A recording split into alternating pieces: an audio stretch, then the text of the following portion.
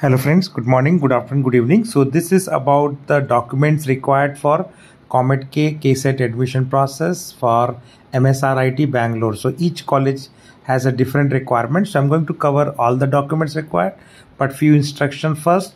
The following documents in the original with 3 set of attested by gazetted officers with seal has to be submitted. So this is very important, and all originals in the following order. Each set of Xerox copy should contain all the certificates. And third, the students should have to compulsory keep the scanned copies of all the original documents to be submitted for the V2 admission approval. So keep the scanned copies also with you. Now let's see the document list by counseling. So first I will start with the KCET counseling, right, for admission to KCET semester 1.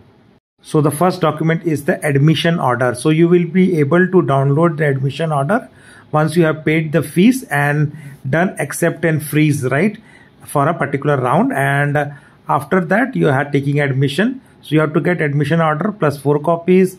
You have to get the intranet online application form which we have submitted to KEA during the counseling, 12th mark sheet, 10th mark sheet, TC or the college leaving certificate.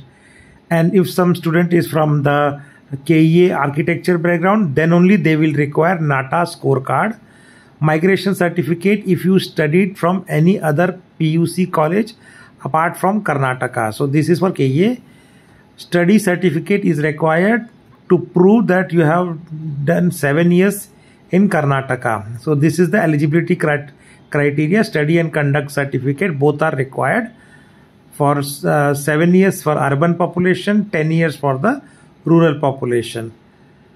And if you are claiming any certificate, then those under special quota, then that certificate is required. Caste and income certificate is required if you are claiming SC, ST, category 1, category 2, category 3 quota. You also require 2 passport size photograph, Xerox copy of your Aadhaar card, blood group report, and physically disabled documents if you are claiming similar quota. So those are the documents which are required for the students who are taking admission in the KE or KCET counseling process. Now let's move to the documents which are required by the Comedk management quota students, right? It is the same set of documents. So first for them, admission order, which is the Comedk original admission order. Once you pay the fees and you have done accept and freeze for a particular college, for the same college you have to download the admission order plus 4 photocopies, right? That is required. For management student, there should be a confirmation letter or the management original confirmation order plus 4 copies. Second is the intranet online application form. That means this will be given once you are in the college, right? Application form. Third is the 12th mark sheet, right? 45% eligibility is for general merit and 40% for SC, ST, OBC of Karnataka only. So that 12th mark sheet should be there. You should also have a 10th mark sheet.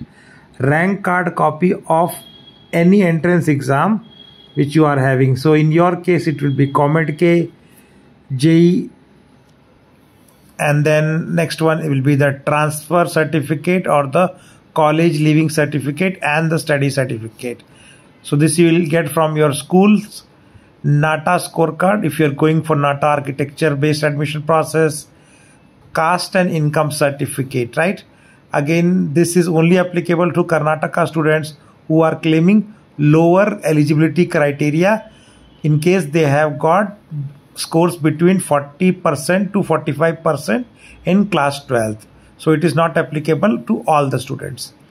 Next one is 2 photos, passport size, Xerox copy of Aadhaar card and the blood group report.